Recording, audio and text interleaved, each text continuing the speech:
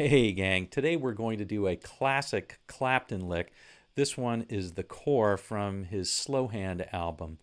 Got a real, that classic Clapton Stratty sound, and it's really a cool lick to open, and then there's some nice chords, and then a really cool bridge lick. We'll show you all of those to you coming up in just a second. Hey, if you like this one, as always, please click the like button. And if you haven't yet subscribed for a couple of these every week, we'll see you in just a second. All right, gang. Let's go over this note for note. Now we're going to cover the opening. That part will cover the chords. And then the last part we'll cover is the bridge. All right. You can download the tabs from the link. Don't forget about that. It's going to make your life a little bit easier. So briefly, let's talk about the sound using an S-style guitar, playing in the position 2, which is the bridge and the middle position.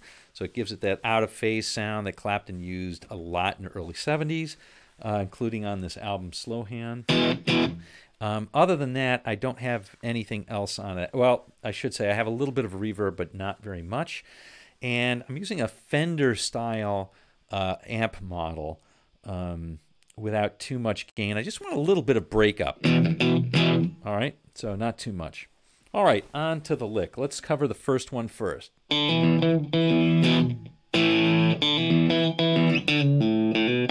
That part right there, all right? Okay, so let's do the first part first. And this is a lick in E. We're going to start out on the E on the 4th string. We're going to get to that, and we're going to alternate between the 4th and the D string and the open E string. All right, so it goes like this.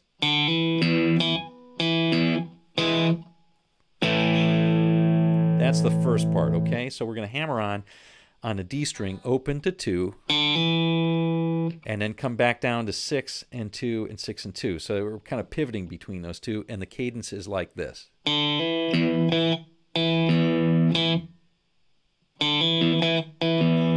All right, that's the hardest part and the trickiest part of this whole thing. Really, is getting that cadence down and making it sound kind of like it's going to pop, like the notes pop a little bit. You don't want that. You want it to be nice and snappy. Right? Okay. So that's basically that part. On the last note where I hit that E on the D string, right? So it's the D string 2nd fret. I'm also going to hit the G sharp that's on the 3rd string. So G string 1st fret. So you hear that? I'm trying to do that. It doesn't really matter if you get it, but when you do get it, it's kind of nice and satisfying. And because of that, I actually just finger a whole E major chord there. All right. After that, we're going to play a power E. I'm sorry, a power A, which is A string open, D string 2, G string 2. Whole thing is like this. Okay. Second part is this. So very similar. We're going to do the whole popping thing on the 4th to the 6th string. That's all the same. And then we're going to play So that's on the A string. It's 5, 4, and pull off to open. And then open 2 and play the 4th string open, right? So most of this action is on the 5th string. All right? And it sets us up for the next one, right? Because we played that open D. We're going back from the open D to hammering on the 2nd. Here's the whole thing kind of slowly.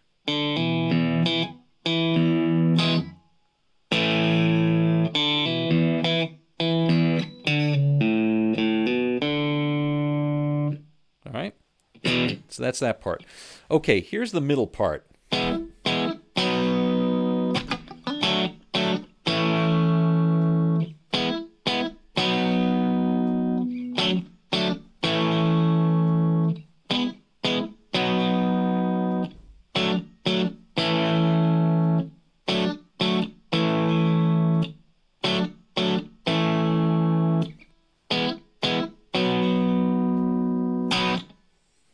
Okay, so I would suggest listen to the record to get the actual chords that are working for you or the numbers that you're playing them, because it is a little bit different. But we're going to start out with just this. Kind of reminds me of Yes, Tempest Fugit. But it's sort of the Keith Richards thing there. So if you play on the 4, 3, and 2 strings, we're going to play a B, and what we're going to do is we're going to finger... we've got D4, G4, and B4, right, on the strings. And we're going to, when we start out, we're going to play 6, 4, 5, right? So D6, G4, and B5. 2 of those, and then to the B. And then just move that whole thing down 2 frets. So it's to the A, right? And we'll do it again. And again.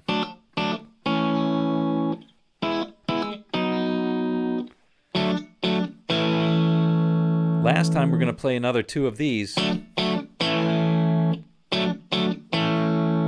Come back up to that B and then play, and that ends it. All right? Now we're on the bridge, and it goes like this.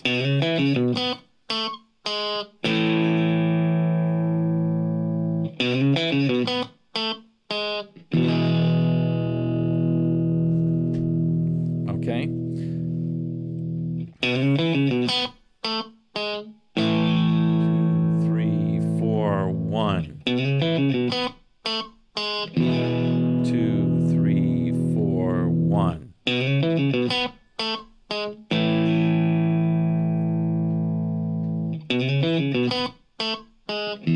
Okay, so that's basically it, all right? So basically, I think the easiest way to do this is to put your 3rd finger on the A string, 2nd fret, slide up to 4, and then on the 4th string, we're playing 2, so D2, come back to the A string, 4, and slide, and then play 2, right? All right, and then we're going to jump to the 3rd string and play the on the G. We're going to play G string. We're going to play 4, 2, 1, and then we're going to play our power A. And then we'll do the same lick. And then at the end, we're just going to play an E. And only play it up to the 4th string. I'm sorry, the 3rd string. So we're playing 4 open.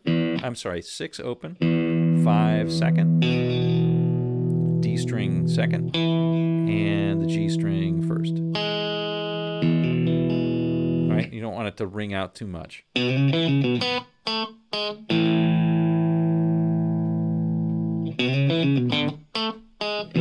guess you do want it to ring out this time.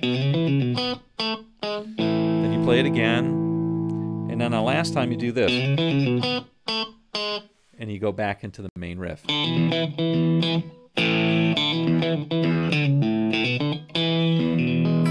And that's it. Well, there you have it, gang. The core, or the licks from it, from Eric Clapton, the opening riff, the chords, and the bridge riff. All right. Well, I hope you enjoyed this one, and we will see you on down the road.